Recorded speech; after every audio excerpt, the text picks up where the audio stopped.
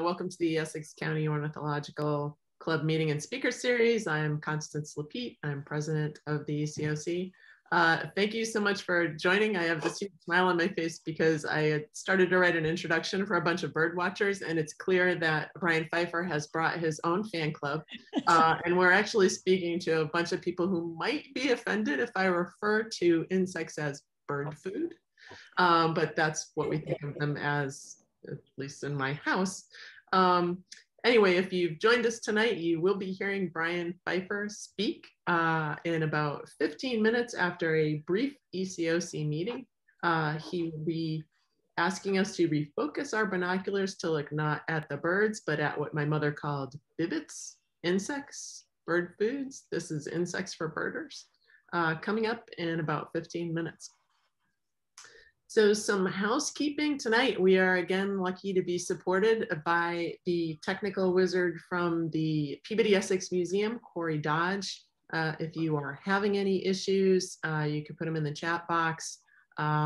If you can hear me and you're having issues and you can't get in the chat box, you can also email him at Corey_Dodge@pem.org, and he'll put that in the, thank you, put that in the chat box.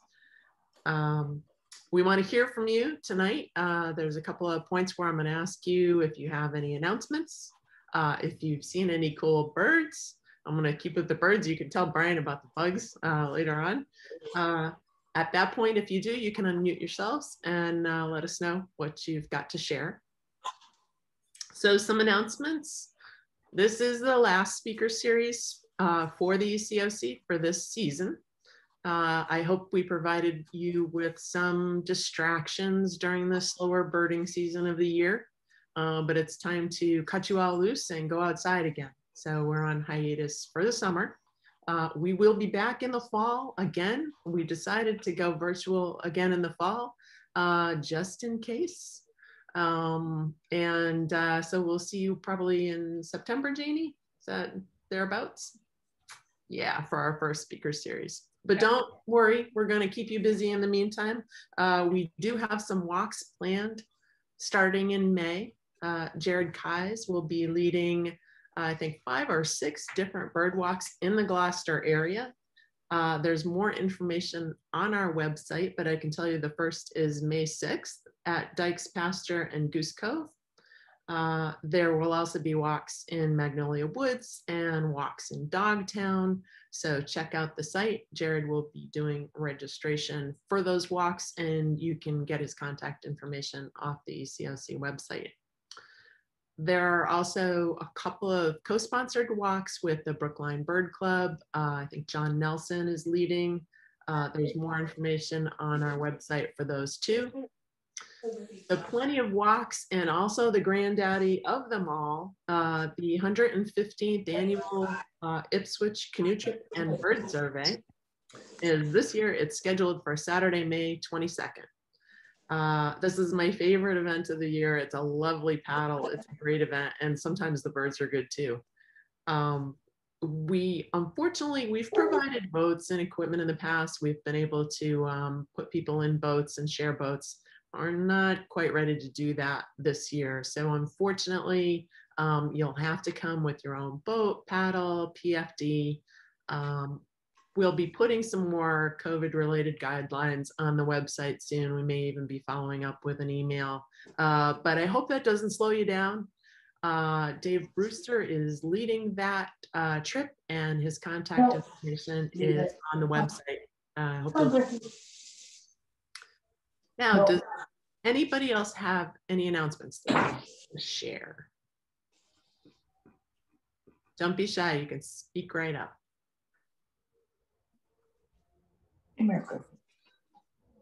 I have seen a request here to ask people to mute if you don't have any announcements. I'm trying to mute anyone who's got it open. Well, it sounds like we don't have any more announcements. So I would like to hand it over to our treasurer if she'd like to give us a treasurer's report tonight. Looking around in the gallery, I know I saw her face. Yeah, I'm here. Excellent. It's me. Hi, folks. We've had a flock of new members since the last meeting, so if this is your first presentation, welcome. I'm pretty sure it won't be your last because our speaker series has been amazing and it will continue to be amazing. If you want to renew your membership, I'm still here.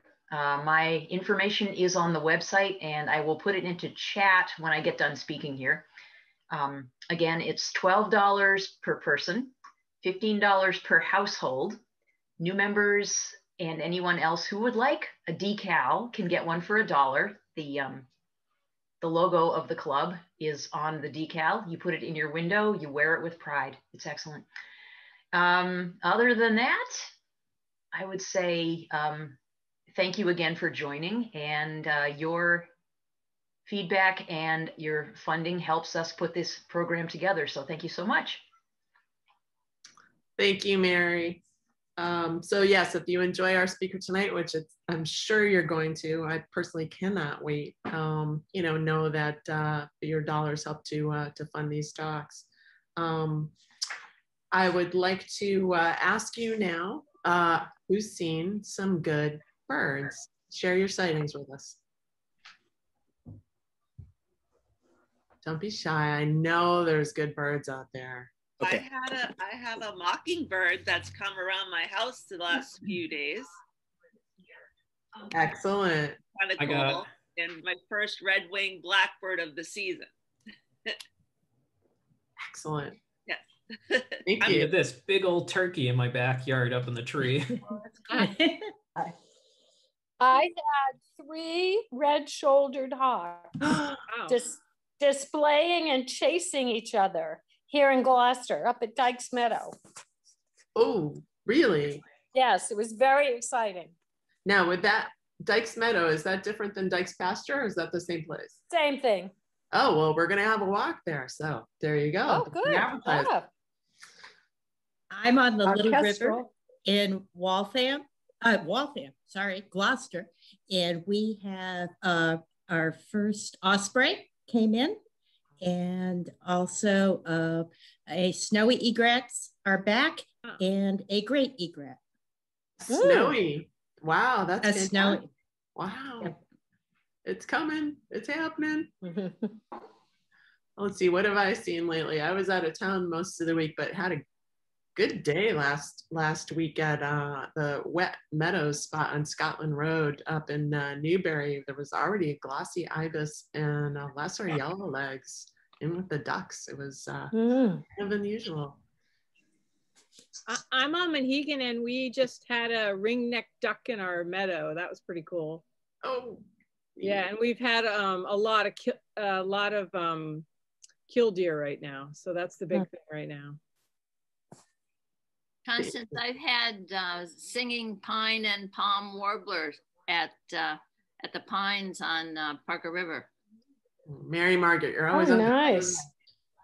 Hey, I had palm warbler at Nahant yesterday at the stump dump, and I had a great egret today at Shoe Pond in Beverly, and I had a pied-billed grebe at the Cherry Hill Reservoir today in West Newbury.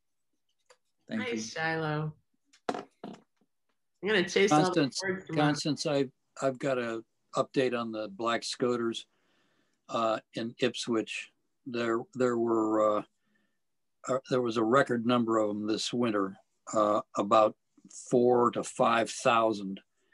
That smashed all previous records. There were maybe 1,000 most ever seen. This year there were about 5,000. I was down there, I think, last Sunday and saw maybe 800, 700, something like that. The numbers were down. There were still a lot of them, and the commonitors were similarly down, but there were still probably close to 1,000 of them. And this is off the north end of Crane Beach in the mouth of the Ipswich River. Jim, that's amazing. I was seeing huge numbers in Salisbury, and God bless you to have the patience to count them. Well, I estimated them. It's okay. I'm sure you were right on. Constant, I'm in Rhode Island, but close by in Seekonk, Massachusetts, the great blue herons have gone back to their nesting sites behind Home Depot. Oh. So now's the time to see them. There's no leaves on the trees, and those great big spindly legs up on the top branches, but they are starting to pair up and doing their mating rituals. Oh, that must be really neat to see. It is. Wow. Thanks for sharing that. Any other sightings you guys want to share? There's a whole bunch of sightings on the chat, Constance. I don't know if you were seeing any of those, but. Goodness. Let's see, we've got 3 inches of snow and 2 bluebirds in Glover, Vermont. Swans back in the pond off Jeffrey Ave in Salem. Golden crowned kinglet in Marblehead Neck. Let's see, bluebirds for the past 2 months in Cumberland, Foreside, Maine. Am I missing any, Janie?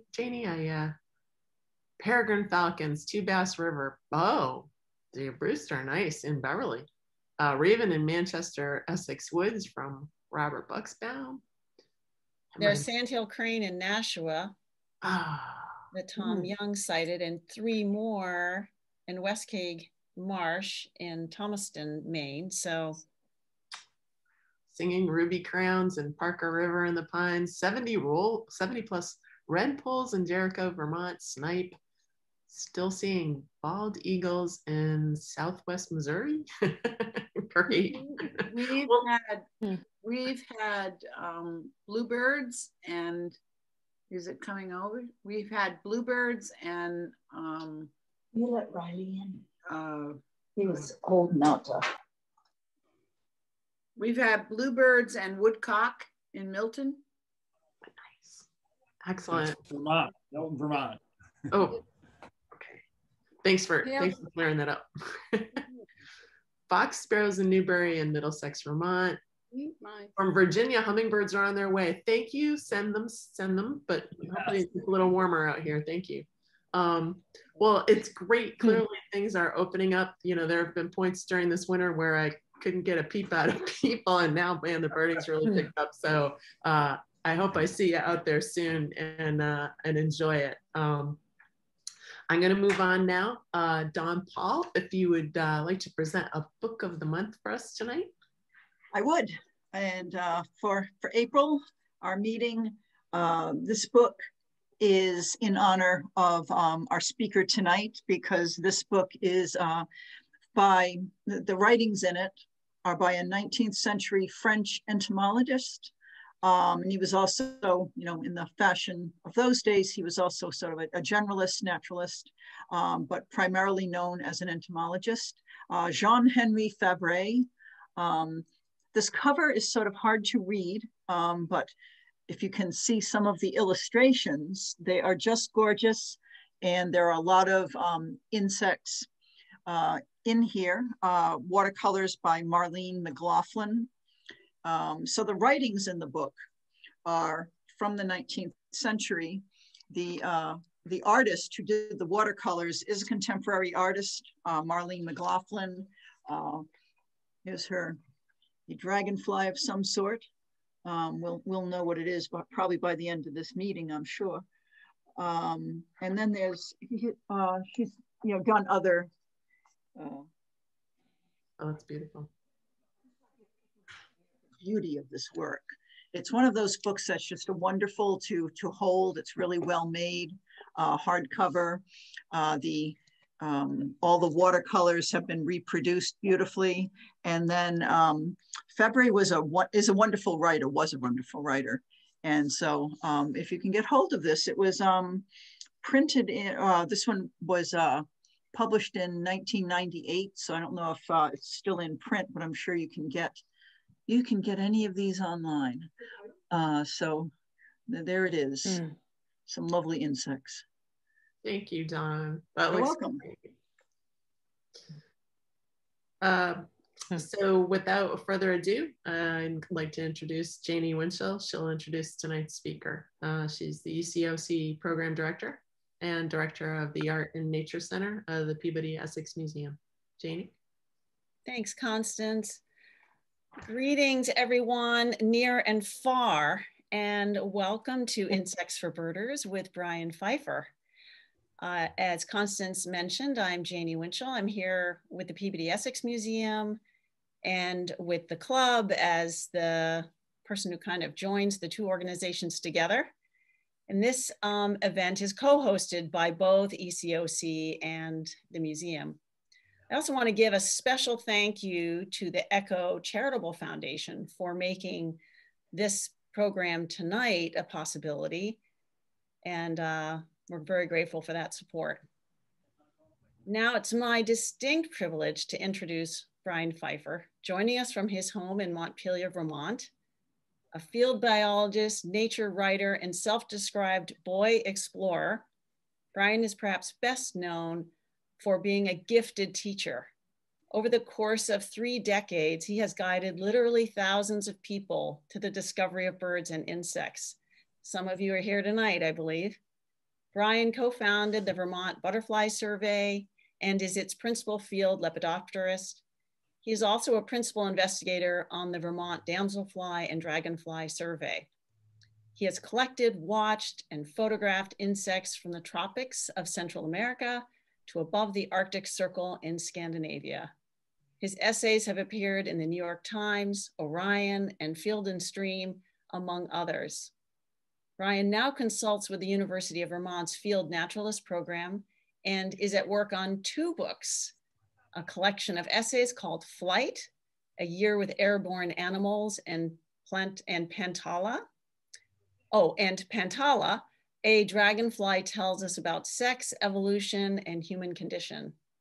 You can find his blog posts, photographs, and so much more online at his site, which is bryanpfeiffer.com, and Bryan with a Y.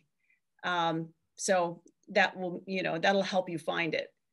Before I turn the program over to Bryan, just a quick reminder to put your questions in the Q&A box for him to answer at the end of his talk, or feel free to wait and ask your questions in person at the close of his presentation. And now, without further ado, please join me in giving a warm virtual welcome to Bryan, and make sure you're on mute, except for Bryan. Welcome, Bryan. Thanks, Janie. Thanks, Constance. And what a treat to be here. It's everyone says it's an honor, and this is a particular honor for me, in large part because, I'm really a birder who picked up a butterfly net and a camera. I'm a birder from way back. And for the better part of 4 decades, I've birded in Essex County a lot. And I've chased a lot of birds there over the years. And I've been to Andrews Point and not seen but a fraction of the birds that Rick Heil sees there. I've missed a lot of the birds that Jim Barry finds at Marblehead Neck. And I've, probably not see plenty of the birds that Barbara Vocal has seen at Halibut Point. So I sort of feel as if I know many of you. You're among my heroes, and the club, of course, has a storied and distinguished tradition and pedigree. So it really is a thrill for me to be here. And maybe I'll start the program now. So the other great thing that I love the fact that the museum is part of this, that the museum and the club have come together for this, because, the club's mission is to promote interest in ornithological study. I'm reading from the mission now, in conservation of birds and their habitats in Essex County. Well, you can't do that without insects. And the mission of the museum includes, its mission is like increase knowledge, enrich the spirit, engage the mind, and stimulate the senses. And I know of no organisms that do that better than insects. So I think what we're going to do is, we are going to sort of tonight explore the nexus of birds, birding, insects, and then to quote from the museum, knowledge, spirit, the mind, and the senses. We'll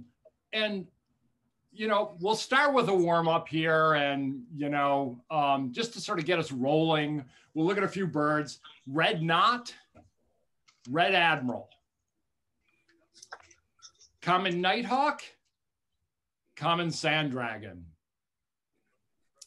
painted bunting, painted lady. This, by the way, is the underside of a painted lady. Painted skimmer, owl eyes, and owl-eyed bird-dropping moth, and owl-eyed bird-dropping moth near actual bird droppings. I don't think I see my cursor there. Can you see my cursor lower right? Mm-hmm. Okay. Three-wattled bellbird and three spotted skipper. Okay, I'll admit some of the insects are not nearly as dramatic as the bird equivalent. Baltimore oriole and Baltimore checker spot. So what are we talking about here? Well, you know, these numbers may or may not be right. You know, world bird diversity, I don't know what it is now, somewhere around 10 or 11,000 species. But the point here is that, you know, insect diversity is just sick. It's just beyond description. Like if you were to look at, you know, moth and butterfly diversity alone in the world, we're looking at at least 160,000 described species, you know. We've described about 1 million insect species, and there are probably 5 to 10 million of them. The vast majority of them are undescribed. So what I'm going to try to do for you in less than an hour tonight is get you inspired. This is a bit more inspirational than instructional. I want to encourage you, if you're not yet looking at insects, I want to encourage you to do this. And oh, by the way, purple sandpiper and great purple hairstreak. So we're going to sort of look at this from a birder's perspective. And I think probably the best way to do this is to give you a top 10 list. Forgive me, I'm doing that a little bit on the cheap here. But I'm going to give you 10 reasons why, beyond this astonishing beauty and diversity, I'm going to give you 10 reasons why you might want to, once you're done birding, start looking at insects. And, you know, I think the first and foremost is you already know this. You already know how to do this. If you're looking at birds, the skills that you have and the gear that you have sets you up for this nicely. You've been at this for a while. You know what it's like to look at an organism in nature, and you know its challenges and its joys and its delights. So you can do this if you're not already doing it, because you've got the skills for it. Yeah, you know, close focusing binoculars are really handy because you're going to be looking at things not like these hawk watchers, but stuff at your feet. But you know this game. You know the harmony of families. And yes, the diversity is shocking and daunting and overwhelming, but here are the 6 butterfly families in the world. Like, think about all the bird families you know. Well, guess what? There are only 6 butterfly families. And if you know them here, all 6 of them are on this continent, you will know them when you see them around the world. And, you know, rather than go through chapter and verse tonight, like what makes a swallowtail, or what makes a skipper, I'm going to instead sort of, I don't know, help justify your thing to think about these animals and look at them. And I'll probably, what I tend to do in these talks is I just put some pictures up on the screen, and then stuff starts coming out of my mouth and unrehearsed, and I never quite know what I'm going to say. I will occasionally wander, and every one of these has stories. This one in the upper right, I don't believe you will see a member of this family in Massachusetts. But these are called metal marks. They tend to be southern and tropical. But, you know, as if butterflies alone weren't beautiful enough, you know, evolution by means of natural selection saw fit to include like glitter on their wings, making them even more attractive. You know, you might know a swallowtail when you see one. You know, rather than likening them to swallows, the swallows that we know, I don't know, I might compare them more to herons instead. They're big, they're showy, they're easy to see, they're easy to identify, relatively easy. So, you know, here, if you want sparrows among butterflies, we got them for you in the Hesperiidae, the skippers. These are identification challenges. The nymphalids, the nymphalidae, the brushfoots, I don't know, they're kind of like the passerines, a lot of diversity, a lot of showiness. So, you know, the family, the harmony families is a tool that you know and know that it works among insects. Not all of them. These are moths. And these are moths, I believe, look here. These are moths that I've encountered without any great effort. The ones that you see photographed against like a wooden panel or a mesh, white mesh, they came to my house. They came to the light at my house. Moth diversity is insane. It's challenging. It is wonderful. These animals come to you. I don't know, pick something here. These, if you see these little silver, these little golden and white long things, these are grass veneers. Most or all of them. And they're these little grass moths that fly in. So family level identification is doable, but challenging because we've got identifiable families in butterflies. We have tremendous diversity in moths, wonderfully so. Like Massachusetts probably has, I don't know, 105, 110 species of butterfly, I'm guessing, and certainly more than 2,000 species of moth. That's the case in Vermont, for example. So I don't know, I point this one up, lower right, this thing, which is called beautiful wood nymph in the genus Eudrias.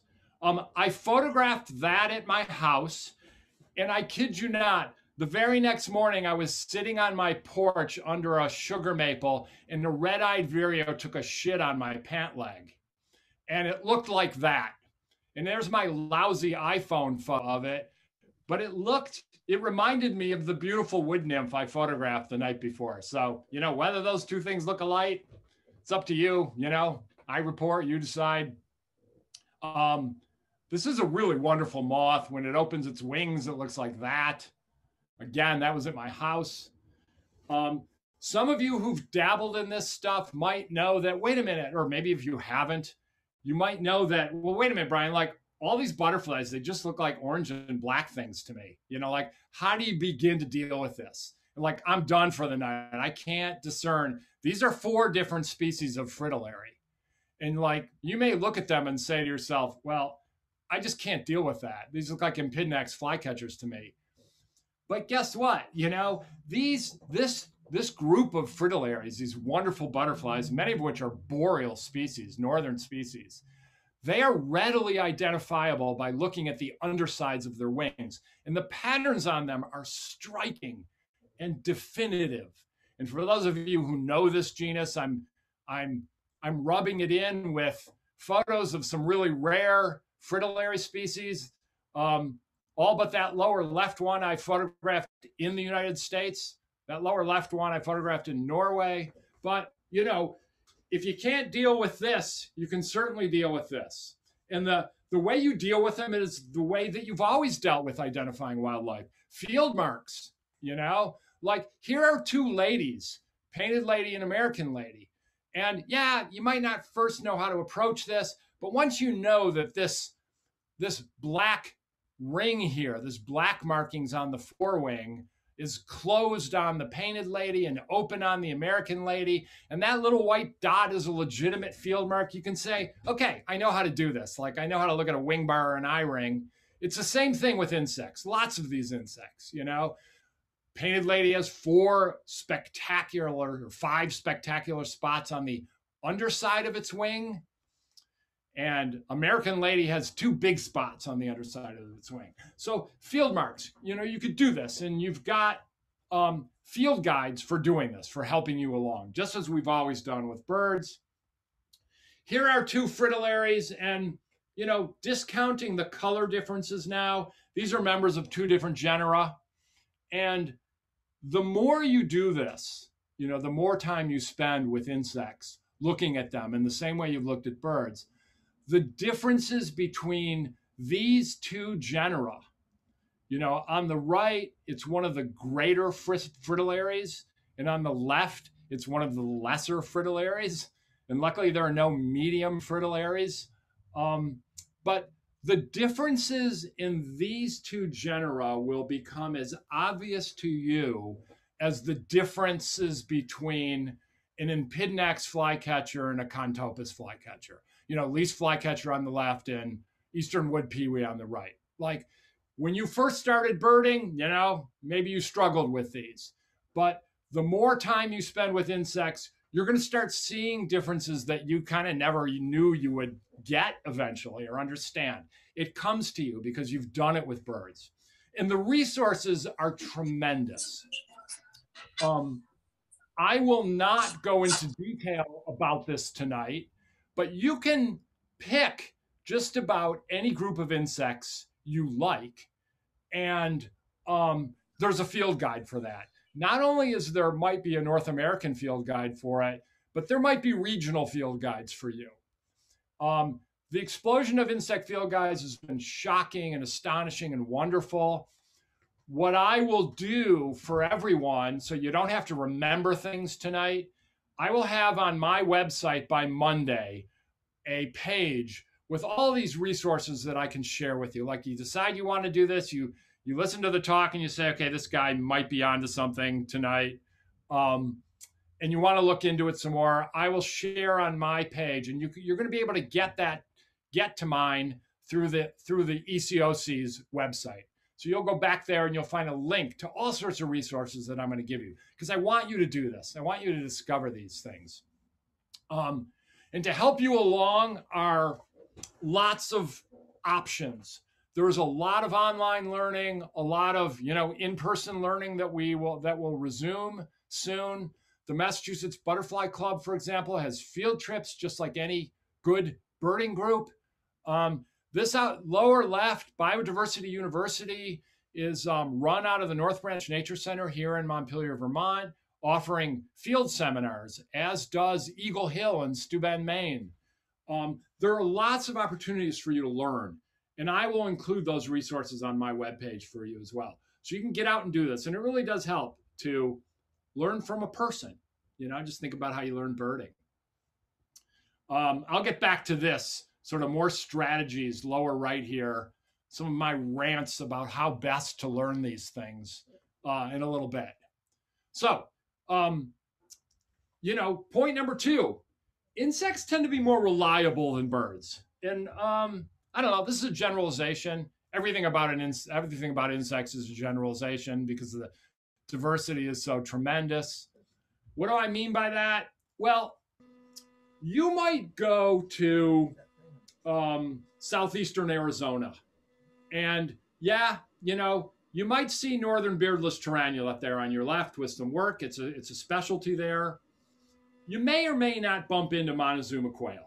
You know, it can be hit or miss. It can be tough. I photographed both of these in Arizona, but these are specialties, and you know, yeah, you're probably going to find them. You might not, but you can also go to some of the hot spots, the birding hot spots, and I photographed all 3 of these in exactly the places I knew they would be and where they were when I went. So like that beauty on the left is called Blue Meadowmark, and I photographed it at Resaca de la Palma Park along the Rio Grande in Texas in a butterfly garden. And it's really one of the only places in North America to find it. I went there the right time of year, there it was. This festive dragonfly on the right is, oh gosh, it's Herpetogonthus eutania. Its common name is blue-faced ringtail. And there is only one known site for this in the US. And I went there in July of 2019, and there it was.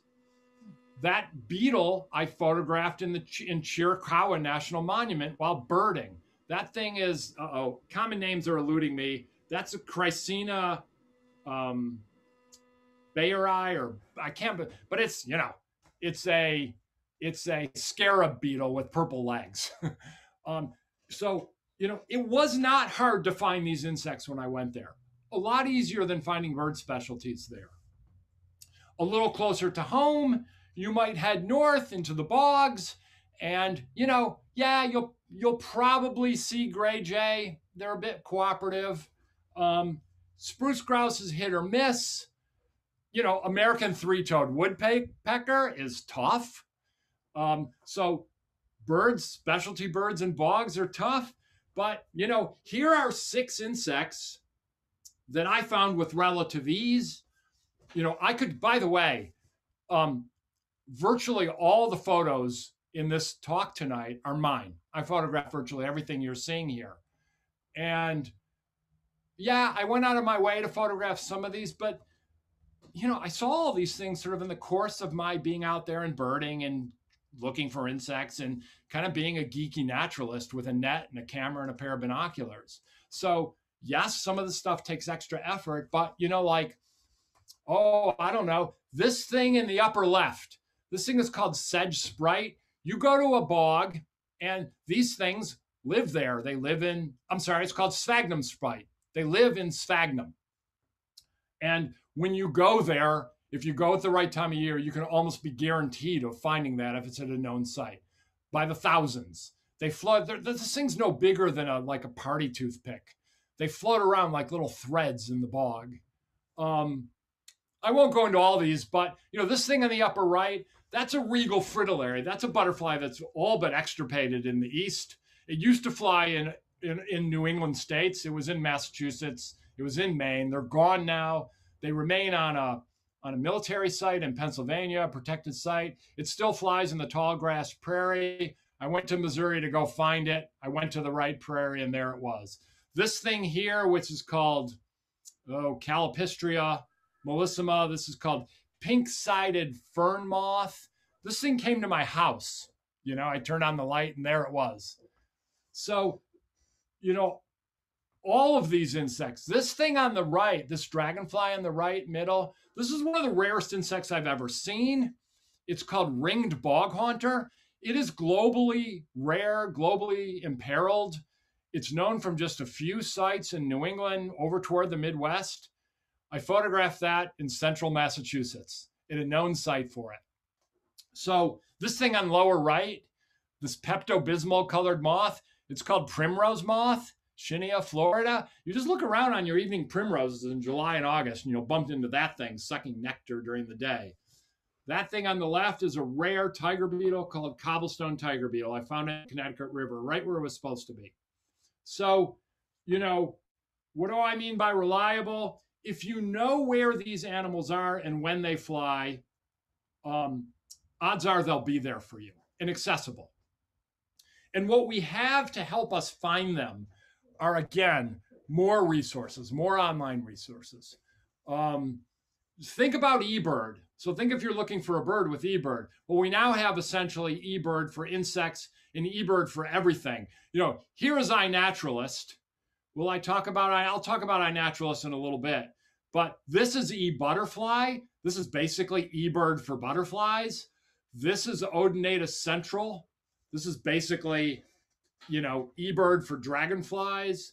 This is the Vermont Dragonfly and Damselfly Survey. So as we learn about these organisms, we share data that you also provide. It's citizen science about where they are and when they're there.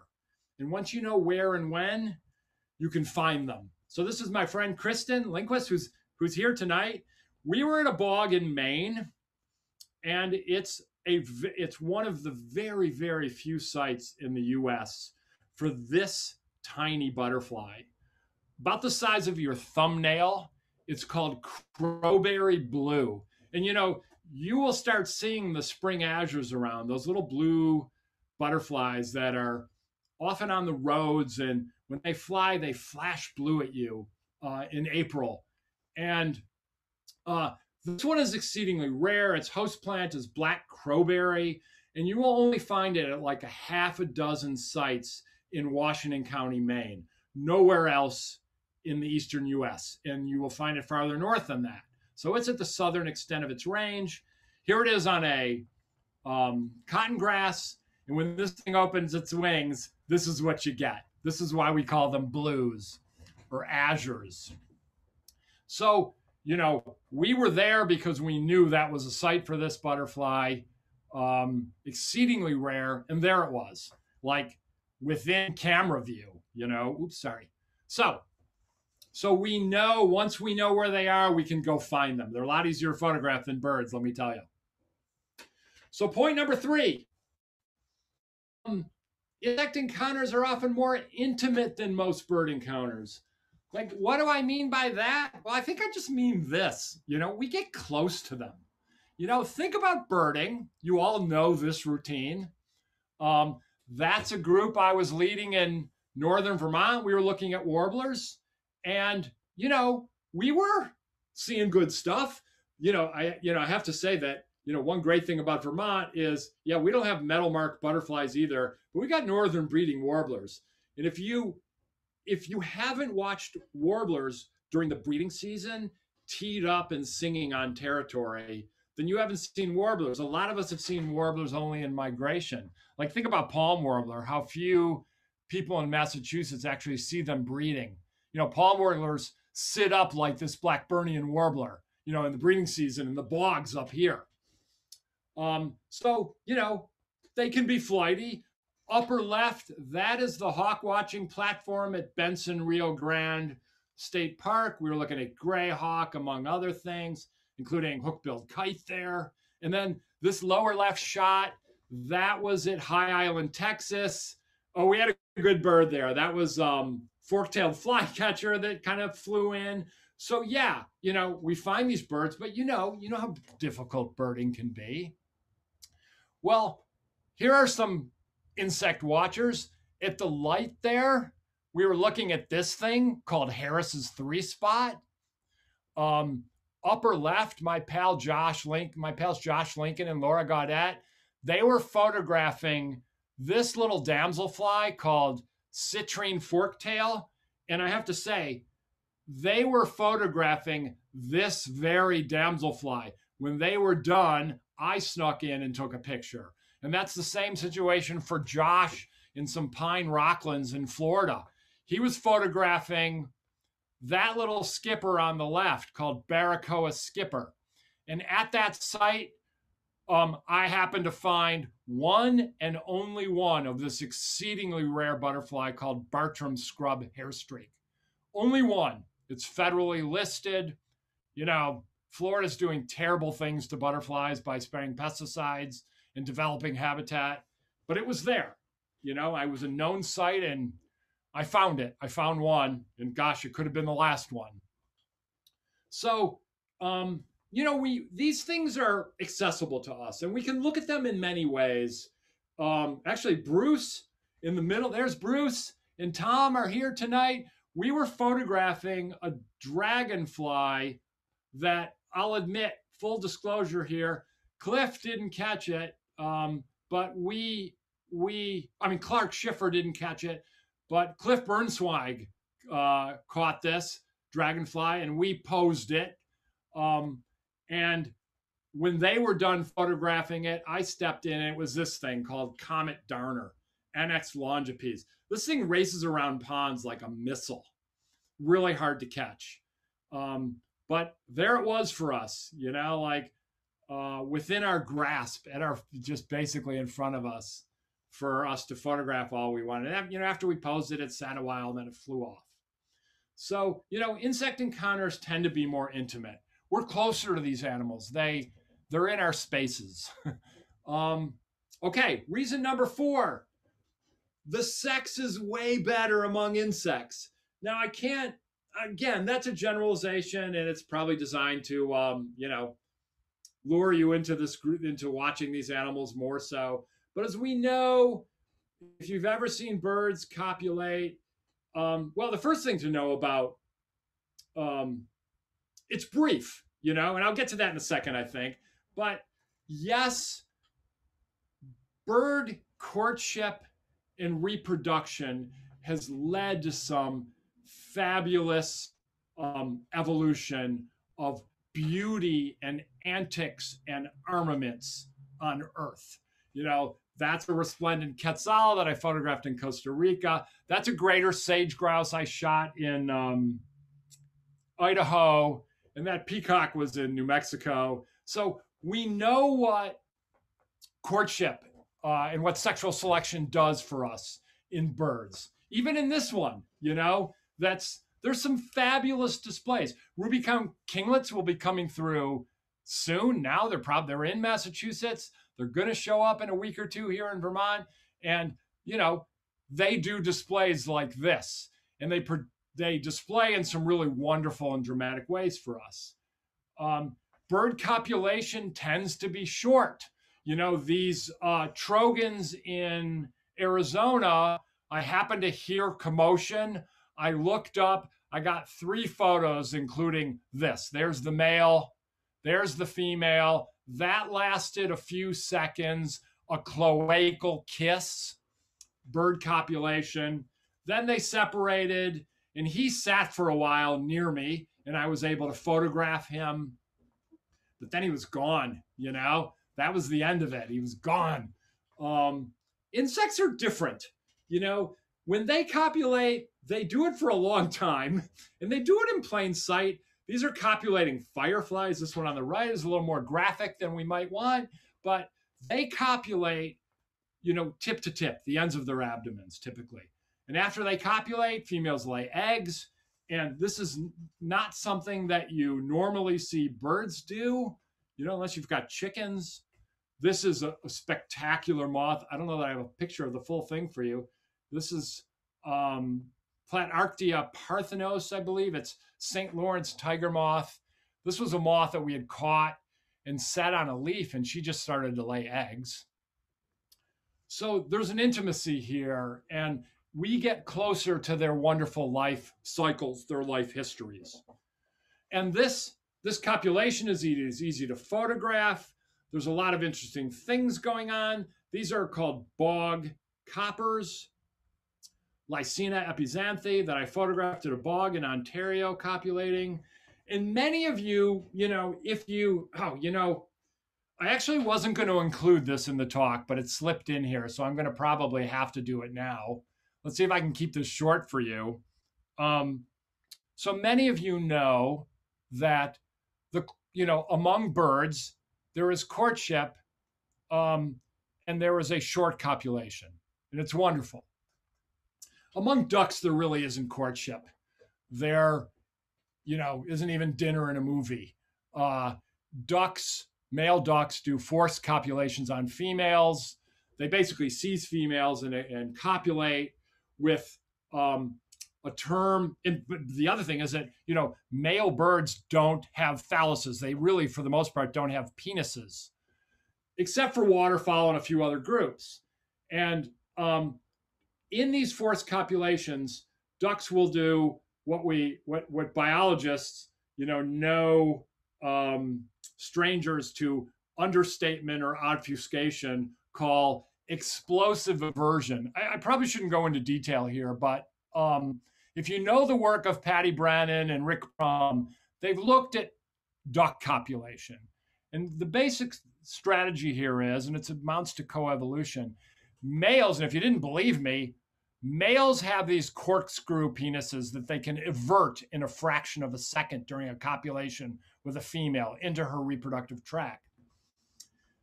And in order to ward off these unwanted copulations, a female may not be able to prevent the forced copulation by a male, but she can prevent fertilization because she has a countervailing reproductive tract. His may go counterclockwise, but hers goes clockwise. And it allows her to prevent what's really most important, fertilization. Yes, she still faces far more burdens than males do in the rigors of reproduction. No secret there. But this form of coevolutions, males developing one strategy of reproduction, a female developing something to protect her own reproductive self-interests, coevolution in action. And so we see that in ducks. We also see it in insects, Dragonflies have some of the oddest copulation strategies and mating strategies in the animal kingdom. rather than copulating like other insects tip to tip, they form these odd copulatory wheels. Like this is a male. These are called, these are called five-striped forcip tails. This is Phylogomphioides albergi. These are dragonflies that I photographed in Texas. But the point here is this is a male. He's got a female grasped at the end of his abdomen by the scruff of her neck. She has reached forward to link up with him in this copulatory pose. And there isn't a lot of displaying. There's not a lot of courtship. These animals are not, for the most part, displaying like birds of paradise. There is essentially multiple and coercive copulation among dragonflies. But when they get in this position, there's some really, really interesting biology happening and really interesting coevolution happening that we could do another talk on, on another night. I could spend an hour talking about dragonfly sex. But the point here is that it's interesting and different and it's accessible. These are some really common skippers called long dashes that were copulating, and I just stuck my finger under them and they went about their business on my fingertip. So the intimacy and the fascination that goes with reproduction is more accessible among insects, and really sort of offers really great opportunities for study and understanding in these animals. Point number 5, and this one, I think birders need this one, and that is this relationship between insects and plants. So here's a pair of Baltimore checker spots. They happen to be copulating on a Joe Pye weed just about to bloom. They're not really interested in the Joe Pye weed. They happen to be copulating there. But as we know, insects have this wonderful shared evolution with plants. So after copulating, an insect, this is a different checker spot. This one's called Harris's checker spot. But females will go off and lay eggs. And I saw this female, I photographed her in Maine, and she was upside down on this leaf.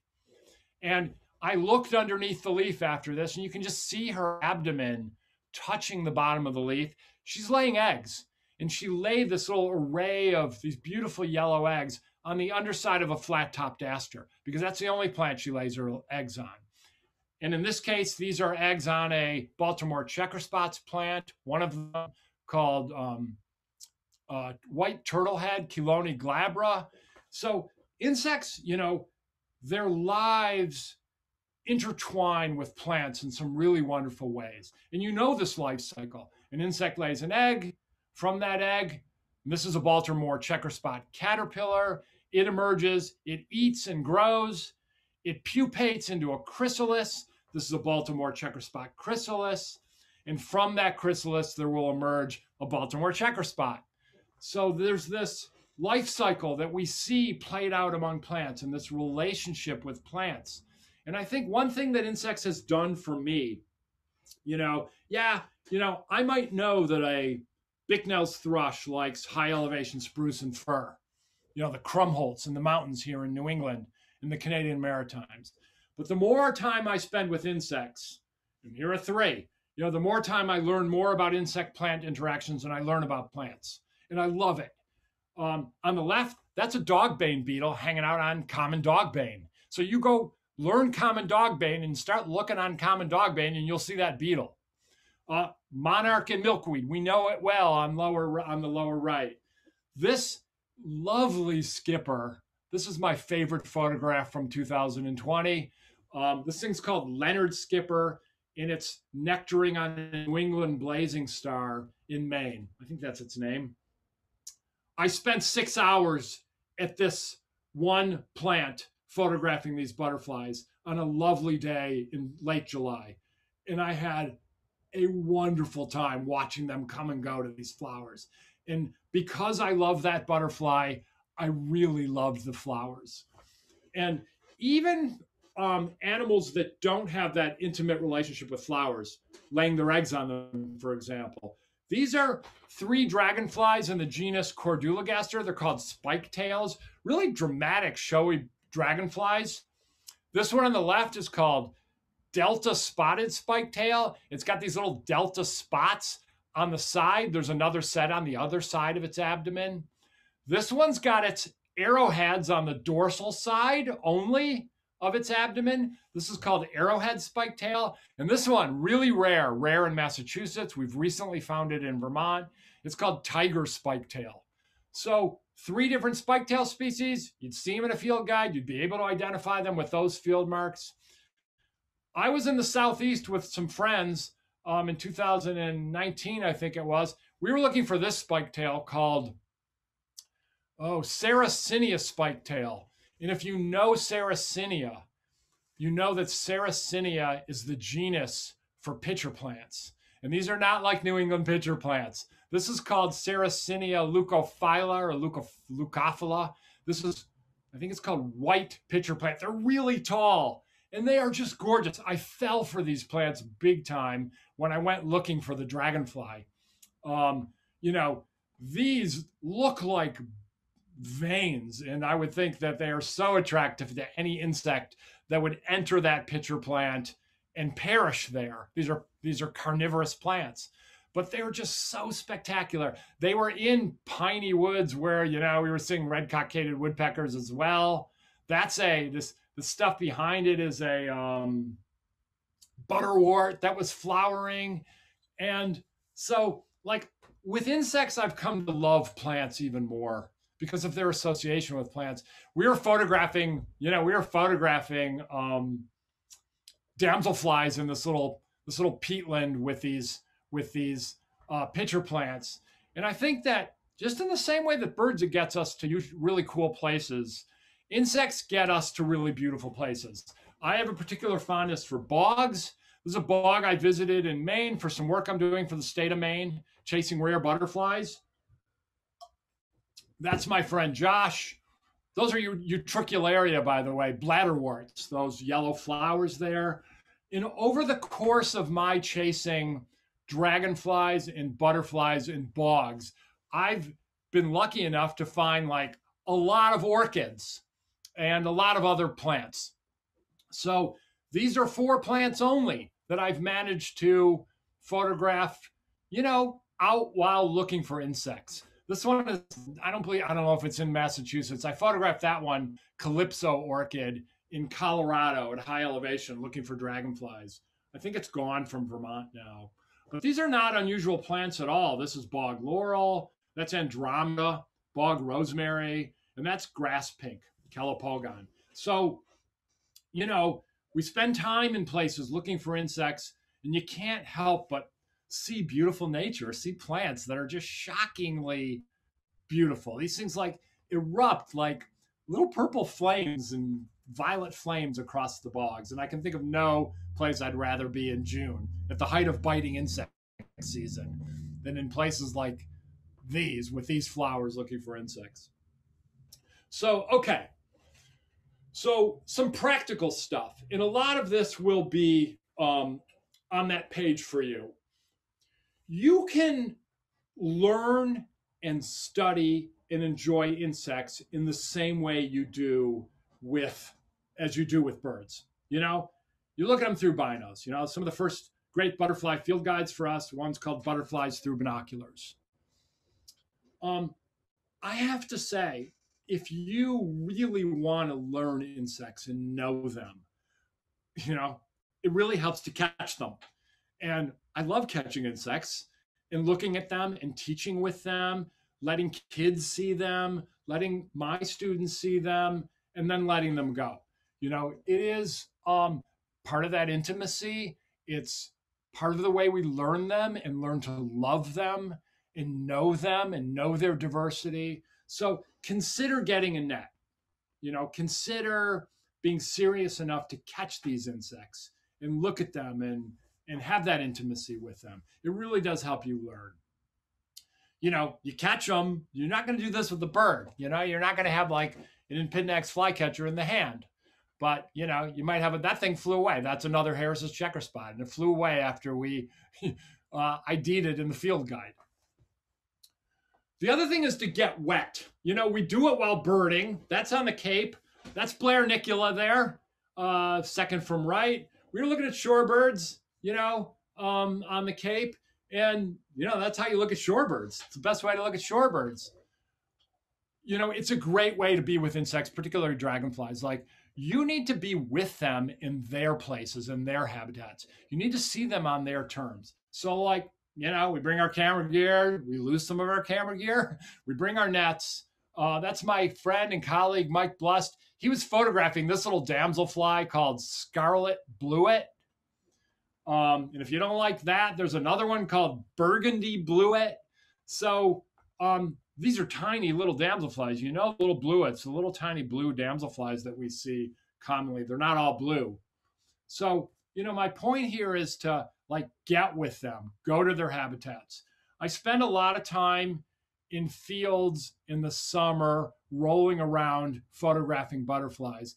And tick checks are simply a part of my life. I do my best at tick protection, but when I come home every night, I check myself for ticks, because that closeness with the habitat is not something I want to sacrifice. I will be prudently cautious, but I still want to have that boy-like exuberance. And I want to be in these places with these insects. So that's what I'm going to do. I've emerged from ponds like this with leeches on me, but I wouldn't trade it at all. I would bear far worse to be with these insects. So, this is probably the most important thing I'm going to tell you tonight. And so I don't know how to tell this to you. I don't want you to read what I've written. I'm going to give you a link to this rant. It's not a rant. It's an argument. Not necessarily celebrating the tactile pleasures of books over apps, but I think that if you want to learn nature, you shouldn't do it on a glowing screen. Yes, there are lots of ways that you can, complement your learning on glowing screens, and we'll talk about those in a bit. But I think you should learn with books. And I don't want you to, I'm going to give you another slide. I don't want you reading this. I don't want you to distract your attention. I want you to focus on me. Okay, that's not a great way for you to focus on me right now. I could either let you look at that, or you could look at, first cycle herring gulls.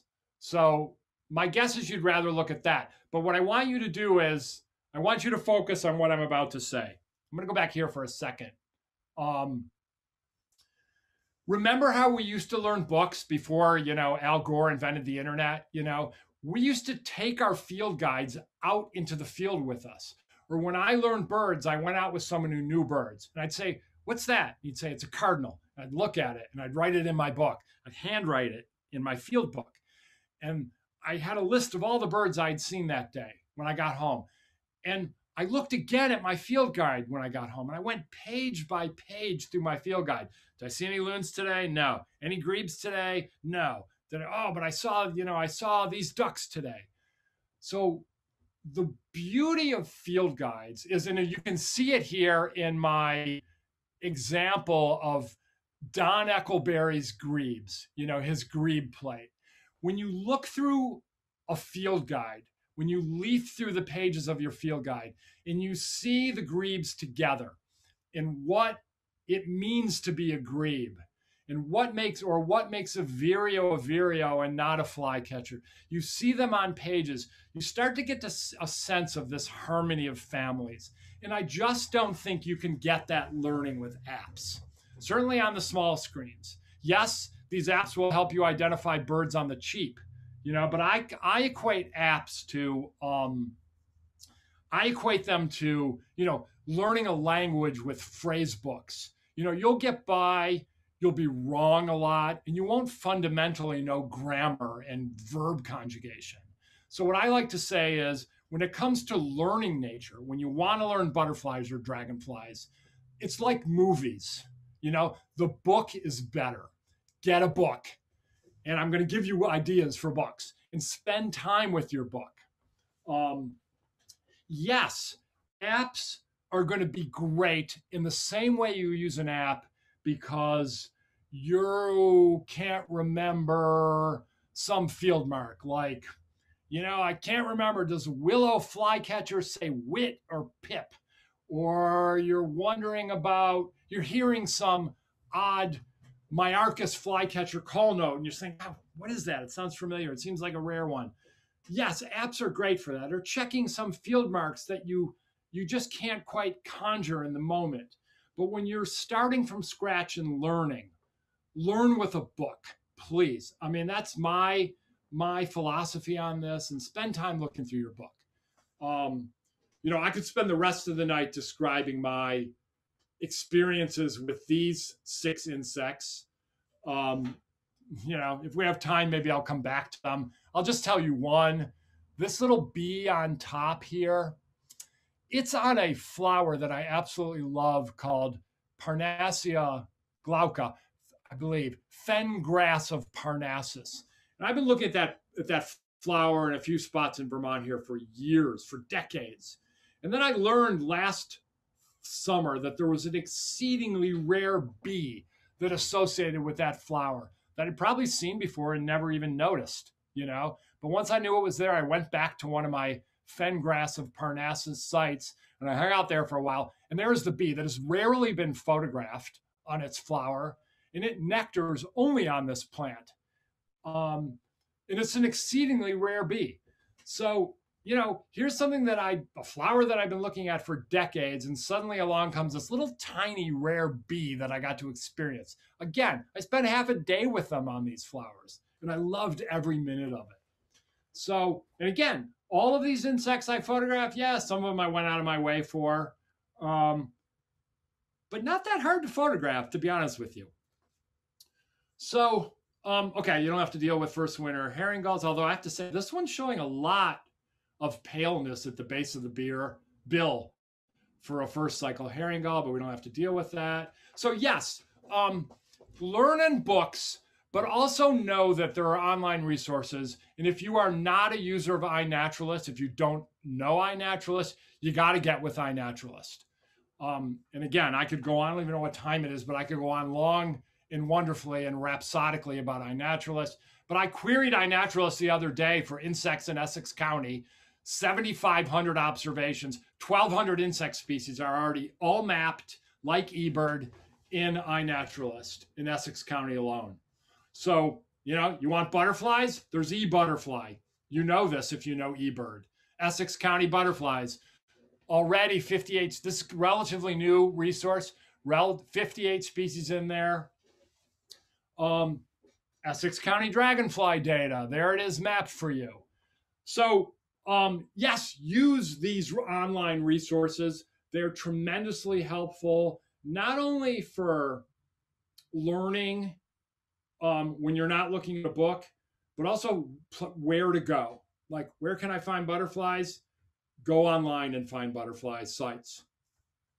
So now in a nod to the museum, briefly, I want to mention insects as art. This is on Monhegan Island. This is out toward Blackhead on Monhegan. And in that red circle is a butterfly that landed. I had my super zoom camera. That's my shadow there. It was late in the day. And so I mega zoomed this thing and took a picture of it.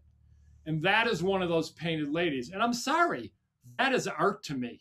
You know, like if you're not looking closely at the underside of this butterfly and seeing whatever, Jackson Pollock, fabulous colors, then I think you're missing an aesthetic that goes with insects beyond their status as, you know, otherworldly and biting and creepy crawly and scary. Butterflies are, you know, perhaps the best examples of that, of course. And I tend to spend some time around museum collections, and I find I hate to say this, I find butterflies arranged on pins satisfying, not because they are simply beautiful, but because they are knowledge gathered for us. These are tropical butterflies. We won't see these close to home, but this is data and information and biodiversity at our fingertips. And the museum collections that we have that are still around, you know, are vital to what we now know about these insects. They aid our field guides. They help me tremendously. I try to spend time every winter with museum collections. This is in Florida at the McGuire Center for Lepidoptera and Biodiversity. So are these. These are some of those fritillaries, some of which we have in the East and in the West. And, you know, to me, this is art, not because it's beautiful, but because, you know, as part of the Peabody Essex Museum's mission, it increases my knowledge, it enriches my spirit, it engages my mind, and hey, it stimulates my senses. So that's art. So is this. When butterflies emerge, by the way, they often drop a little droplet of liquid will come from the tip of their abdomens. And there's a science center in, I think it's in California. They put canvas underneath butterflies. And this is basically newly emerged butterfly poop as art. You know, I think we've seen elephants and chimpanzees make arts. Butterflies can make art as well. So I'm going to wrap up now with 8, 9, 10, maybe 11. That's sort of my additional sort of nexus of birds, birding, and insects. And there are these elements of it. And bear with me here, we're winding down, but, you know, migration is something that, you know, we birders know and love. And take blackpoll warbler that makes this unbelievable transoceanic migration every fall. It'll leave from, you know, the Massachusetts coast, somewhere on the New England coast or the Canadian Maritimes, fly for 2 days and maybe stop in the Dominican Republic for a day or two and then continue on to Venezuela. So this is a shocking trip for a warbler. We know well that monarchs make a journey. Let's see, can I get the monarch? Where's the monarch? Let's see, bear with me. Where's our monarch? There it is. We know well that monarchs make a trip, like that's a monarch going from Essex. They don't have Google Map, but they do a fall migration that's pretty amazing. Here's a dragonfly that also makes a migration. So this thing's called wandering glider.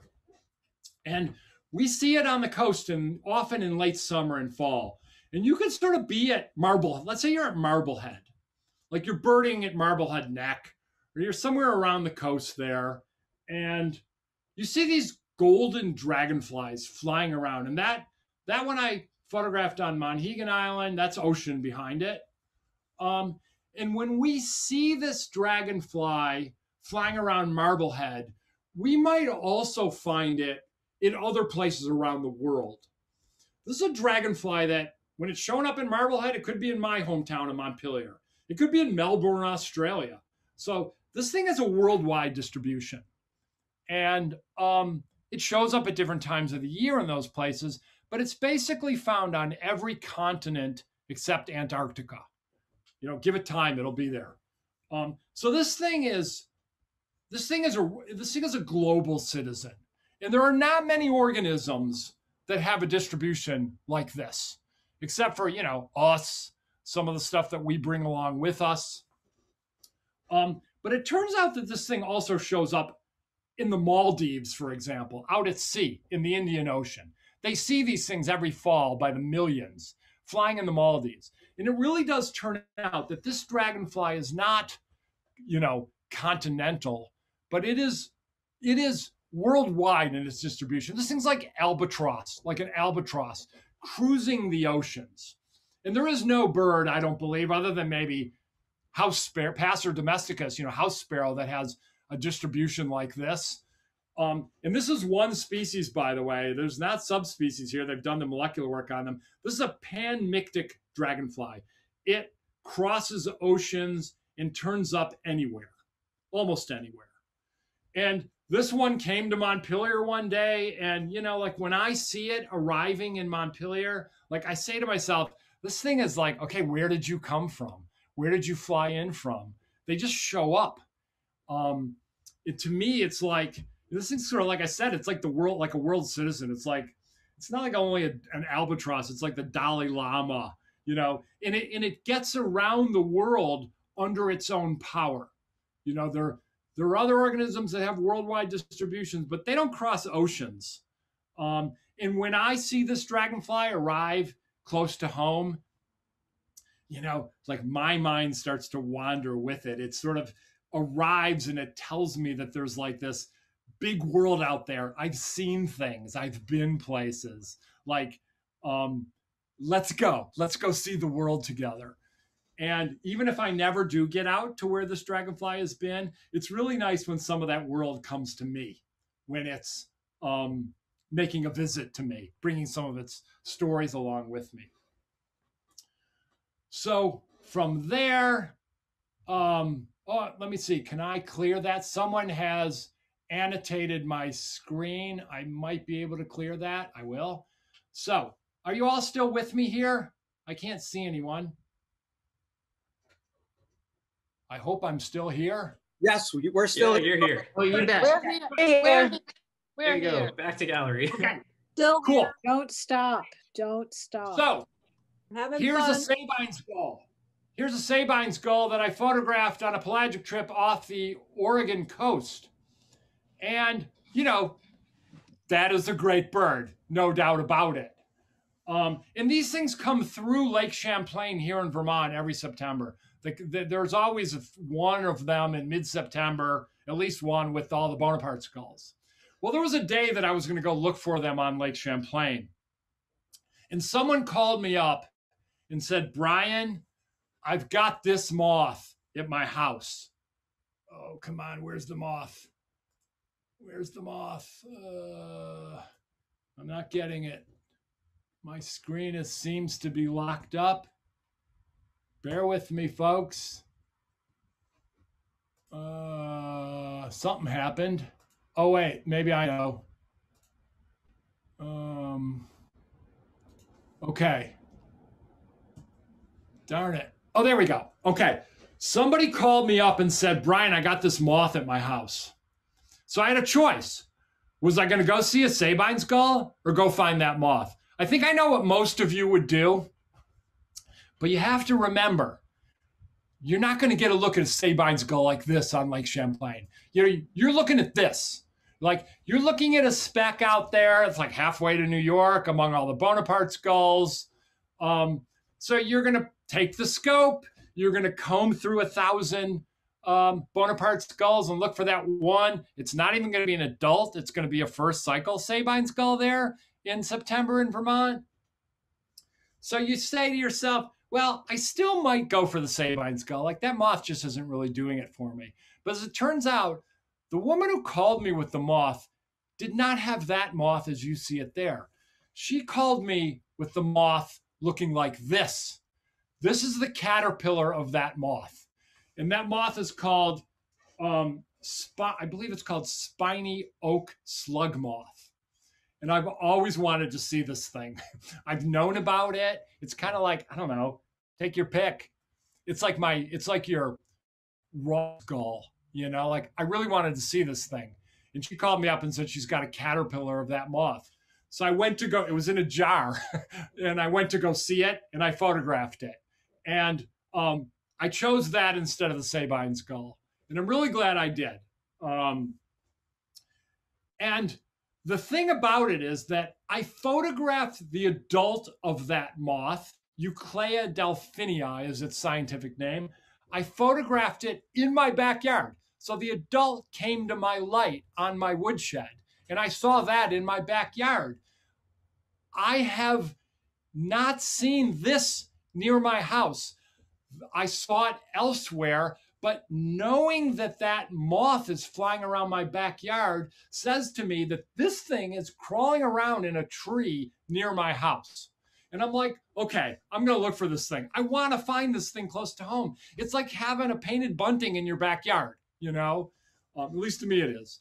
So it won't be that easy finding this moth caterpillar because it's not very big, you know. but it's a little thing. And I think that's what's really amazing about insects is like little things are there under our noses. We got to go find them. And that is an actual photograph of this caterpillar next to an actual dime.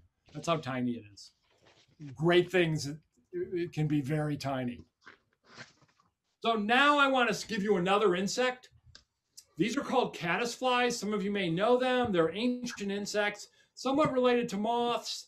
They have these sort of like tent-like appearances with these long, wiry antennae. And they're kind of cool. But I think what's cooler about caddisflies is that they build these huts when they are larvae, when they are immatures, not flying around like that. They build like log cabin shelters or stone shelters to surround themselves as they feed in water. And so they're creepy crawly larvae, not flying around yet. And they're like, you know, they're like stonemasons or carpenters, like building cabins and little stone huts. That is one of the cool things about caddisflies. And I was hiking once in a pretty amazing place. And in a little creek, I found all these stonemason caddisflies. And that's a picture of them sitting in the creek. And I found them in a creek while I was backpacking here in the Grand Canyon below the South Rim. And if you're a stonemason dragonfly, there is no better place to find stones than the Grand Canyon. And if you don't believe me that they crawl around in these stone huts, here is one of them. Let's see if this will work. Waltzing around.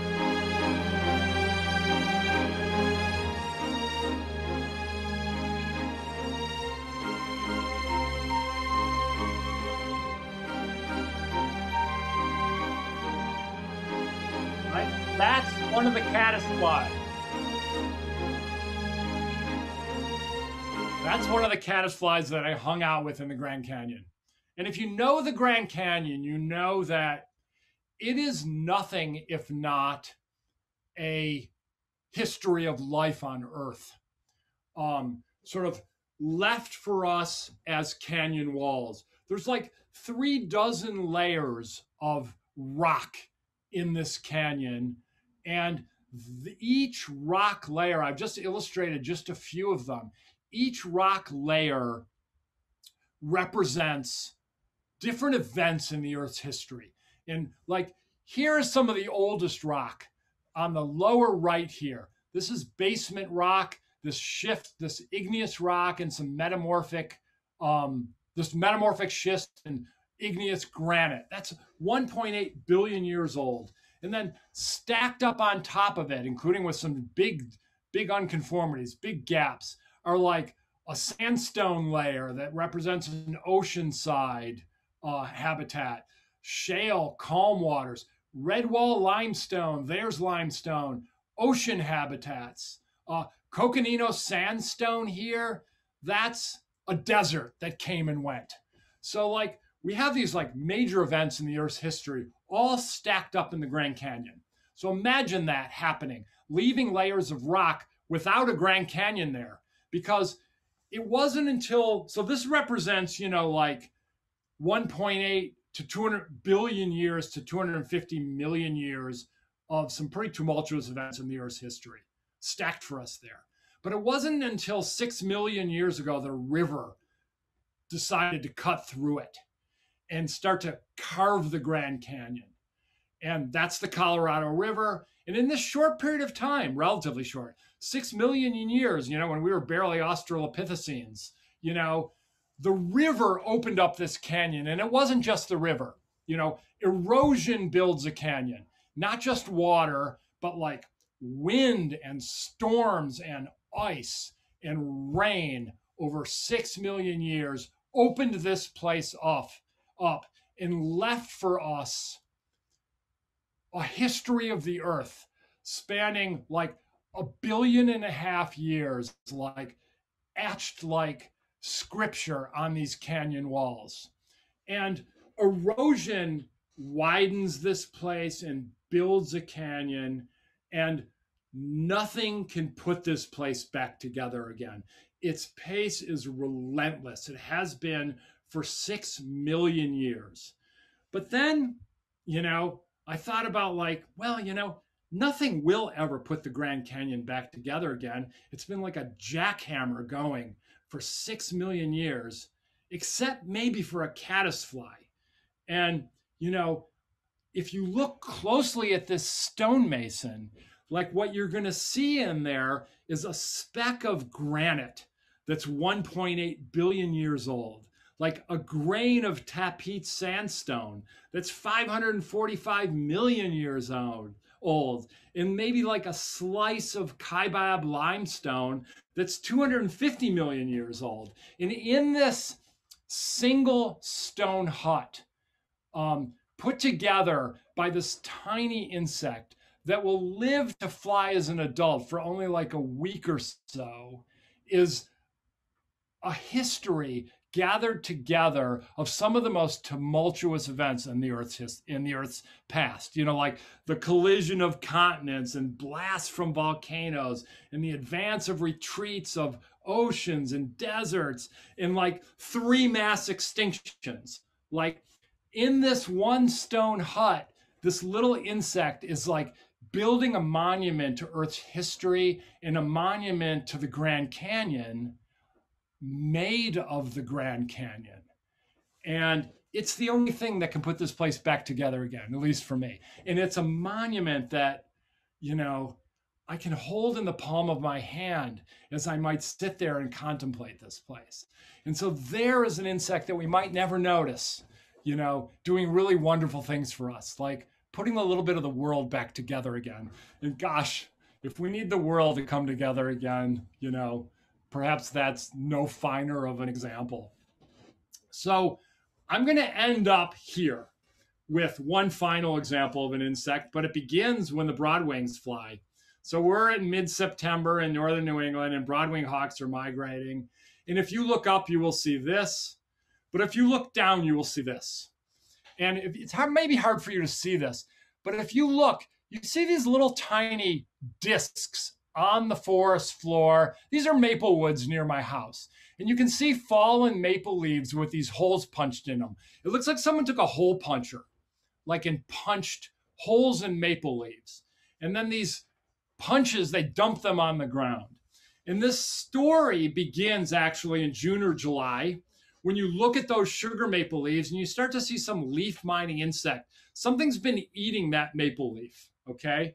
And as the summer progresses, the maple leaves will start to look like this. You'll see little discs cut out from the leaf, and then you'll see these little scars where something was eating leaf tissue. And it turns out that doing that to a maple leaf is this. And that is a little tiny insect that you can barely see. It's shrouded in a little section of maple leaf that is cut out, and it is now cutting out another section of maple leaf. And it's making for itself this like little pita bread. And when it hangs out in that pita bread, it is free to feed on, eat leaf tissue, unbothered by the red-eyed vireos that are in there trying to find caterpillars to eat. So it basically puts itself into a little pita bread, and it hides in that pita bread, but it sticks its head off and starts eating leaf tissue. And you can open up the pita bread, and I did that. You open it up, and there's the caterpillar, okay? And this is a little caterpillar. It's hard to see, but there's one pita bread inside another pita bread. So it cut that one, and then it outgrew it. There's like a clamshell right there. And then there's a bigger clamshell right here. And so it was inside those 2 pita breads. And so they feed like June, July, August. And then in September, when the broadwings fly, they make a migration that isn't nearly as far as broadwings. They go down to the ground. And for a while, I was thinking that they might crawl down the trunk. They might, like a turtle, like lug their pita bread shelter and go to earth with them. But actually what happens is they fall. And you can see them here at the base of this maple. The wind blows, and these little pita breads with this little caterpillar in it fall to earth. And by the way, making these pita breads is an insect called Paraclemencia acerifoliata. And I won't tell you its common name yet, but it is a caterpillar that is kind of smart, you know? It basically, you know, decides to build a little shelter while it's feeding on a leaf so a songbird can't eat it.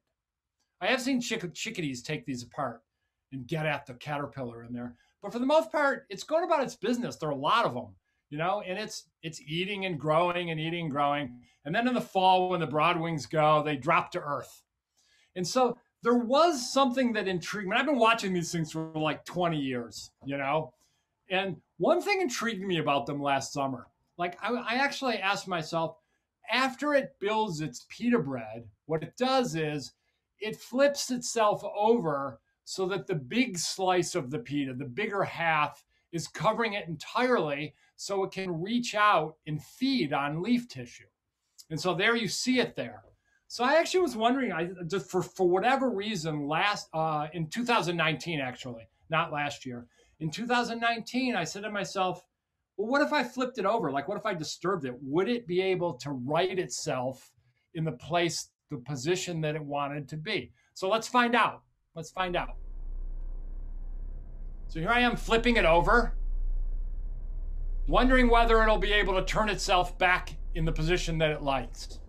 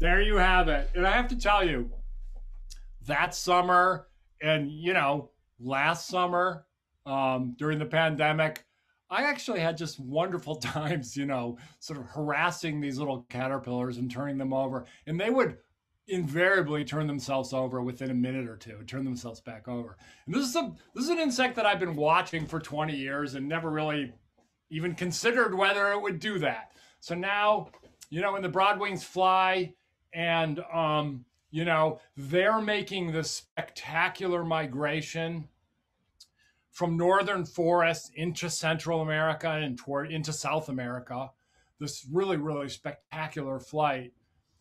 It really, really impressive. I actually can go in my yard and I can watch a caterpillar make a very short migration, a matter of feet, from the leaf of a sugar maple to the forest floor. And it will spend the winter there in its little pita bread, and it will pupate. There will be the caterpillar will form a cocoon in that pita bread. I don't know what the technical term for that thing is, that shelter, that leaf tissue shelter. And then in June, what will emerge is this little tiny moth. And this one came to my light. It's a terrible picture. I got to get better pictures. And this is Paraclemencia acerifoliata. It's called maple leafcutter moth. And I had them at my light, and it migrated from, you know, the leaf of a maple to the forest floor and then to my light for a visit one night, many nights in June. And these things fly around. They'll be flying around in June this year. They had a really good year, those caterpillars last year. So, you know, to wrap up, you know, this nexus of birds and birding and insects, insects for birders. Well, you know, many of us like to keep life lists. But I think with insects, yeah, you can keep lists. You can keep lists of insects that you see. But I consider them not just things to list or, you know, beautiful and ornate and diverse things to see, but like, I think that these are more than anything experiences. And I think that when it comes to the ways that we like to experience nature, like in all of its diversity and beauty and brutality and in sort of evolutionary history, like you've got a little caterpillar that flips over its shelter like a expert turtle. You've got a dragonfly that flies around the world. You've got a caddisfly that puts some of that world back together again. And then you've got this shock and awe moth caterpillar. So there are 4 experiences for you. And with a million insects, you know, you've got a long way to go on your life list and lots of things to see and experience. So I hope I've convinced you to do so. And we can end it there. And I guess I'll stop sharing my screen. I will also just remind you that at the club's website by Monday, I will have a link to some of the resources that I didn't talk about tonight so that you can sort of pursue this with help from others or on your own. So let me see here. I have stopped sharing. Yeah, okay. I kept us much too long. No, it was incredibly rich, and I'm inspired to go out first thing in the morning and start looking for what insects are here now. So, and there was lots of activity on the chat, people sharing notes of attracting insects, what works, what doesn't, or what works better. And I think one thing that would be helpful, especially where you were noting about catching insects to observe them better and to take photographs, is what is a safe way if you're going to catch a butterfly, catch a moth, where you don't want to be damaging the scales on them. Just a little tip there, I think, would be helpful. Yeah. For dragonflies, you know, these are durable insects. They've been around for like more than 300 million years. You can actually, it requires some learning, and that's why it's great to do it with someone. You can actually kind of fold their wings together and take them out by the wings. You saw some of the people holding them. And basically, you pull a dragonfly out of the net, you look at it, you ID it, and sometimes we need to have them in the hand to ID them with certainty. You just let them go and they fly away. Butterflies, moths are tough, you know. Lots of people will, like we used to do as kids with fireflies, you know, catch them in the net, put them in a jar. Or just for moths, you don't need a net. You turn your light on at night, they will come to you. You know, warblers don't do that. Butterflies, there is a really great technique that I teach in my classes that allows you to use flat-tipped forceps, like stamp tongs, to safely pull them out, look at them, learn about them, photograph them, document them for some of this data sharing, and then let them go. Or put them in a little jar, observe them, and let them go. You know, this isn't for everybody, but you know, if you want to be serious about it and you want to learn them, I'm a net advocate, and not everyone is. I'll acknowledge that, but you have the opportunity to enjoy these insects really on any terms that you like. They're that accessible and they're that evident. And there was kind of connected to that, there was a question about, are a lot of the photographs that you took ones where you had first caught the insect and then set them up? Or is it kind of, what's the percentage of maybe the images we were looking at that involved pre-catching them versus just capturing them as they were? More than basically all of them. There was only one insect in there that was posed, and it was that big red dragonfly.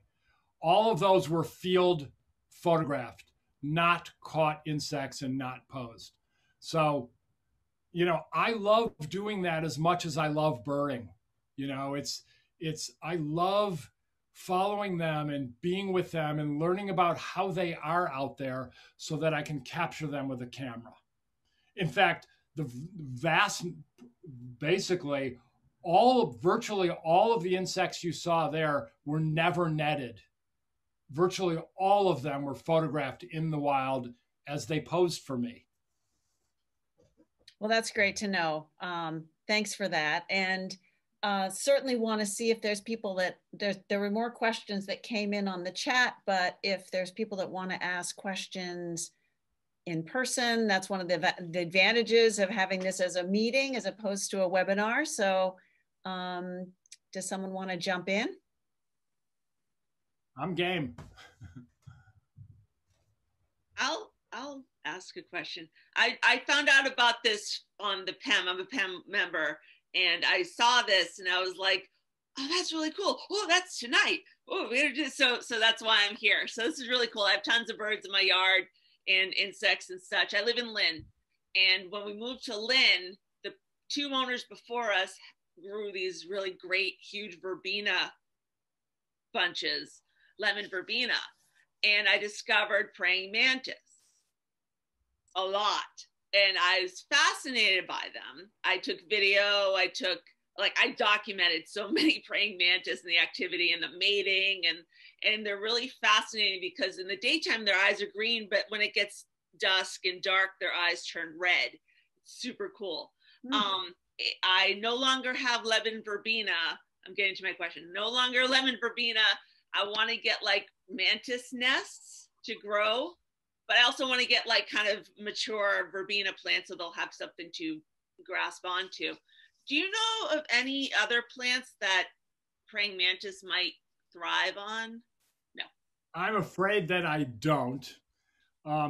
Our praying mantis species, the one we tend to see most often, is not a native mantis, actually. Oh. But I don't. I wish I could answer that, but they're afraid so fascinating. I just love them. Yeah, so I think its association with the verbena is incidental. That's a great butterfly nectar plant, Verbena bonaerensis in particular. So many bees and hornets and all sorts of like damselflies and dragonflies. Awesome. So cool. Yeah. But thank you. This is so amazing. Sorry. Loved it. No, that's okay. Figures I asked the question. No, it's great. Bryan, you talked a lot about the diversity and the multiplicity of insects.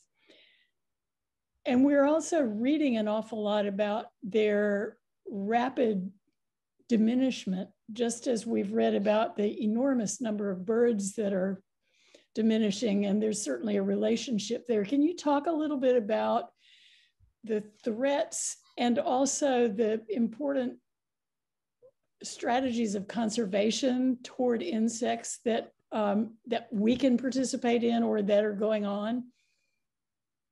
Yeah, this is a really good question, Dudley, and I will try not to go on too long about it. But yes, in the ways that we know that bird diversity, particularly certain suites of birds, grassland species, aerial insectivores, are declining. Particular suites of insects are declining. And it's not only insect biodiversity, but it's insect abundance. And there are studies, many of them are in Europe, that is showing a shocking drop in insect diversity. It's been somewhat simplified in the mass media. You hear about the insect Armageddon. There are places where it's happening worse than others.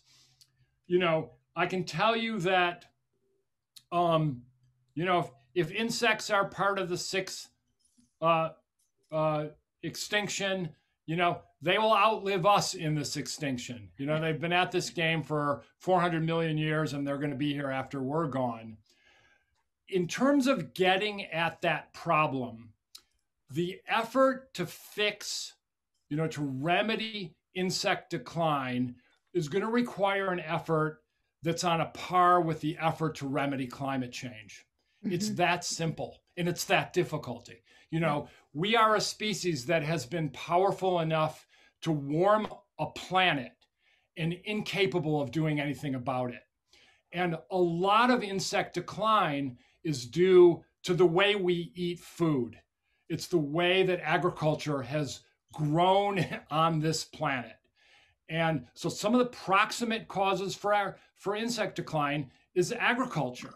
Yes, there is pesticides to be blamed and habitat loss and light pollution, but and it varies. In temperate climates, the proximate causes are different than they are in tropical climates, for example. So there's no easy answer, but the solution is really something that's going to require big changes in the way that we go about our business on the planet. Yes, you can create habitat in your own backyard, but the problem is so much bigger than that.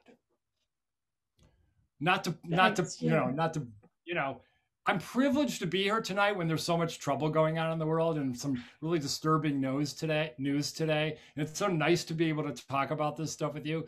But I'm glad you asked about insect decline, because it's something that's not going to be easily be fixed.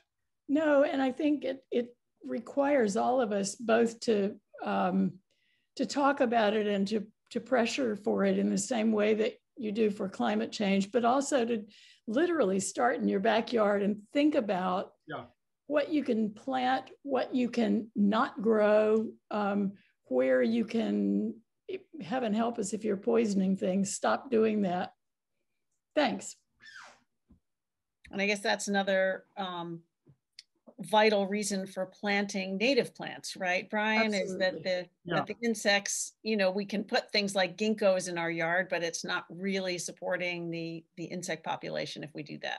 Yeah, right. And if you're a birder, if you want birds in your yard, and let's say you're not feeding over the summer, if you want birds in your yard, you need to grow insects.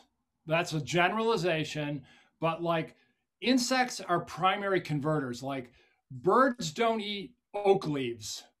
Insects eat oak leaves, and birds eat insects. And if you want to increase the bird diversity in your yard, make it a good place for insects. And I'll point out that an oak, for example, will host far greater insect diversity than a maple. So you can be strategic about this. So you want birds, grow insects in your yard. Well, I think that's probably a good place for us to wrap up, where it's bringing back the birds with the insects. Brian, thanks for making the offer to put together some resources that we can access. I know there will be interest in that. And such a pleasure to finally be able to have you here with us. I know we've been wanting to have you join us for quite a while, and this seemed like a great way to do it because so many more people were able to take part than we could have even accommodated at the PEM. So such a great evening, so much richness in what you shared with us, and so wonderful to have so many people from so far and near take part in this.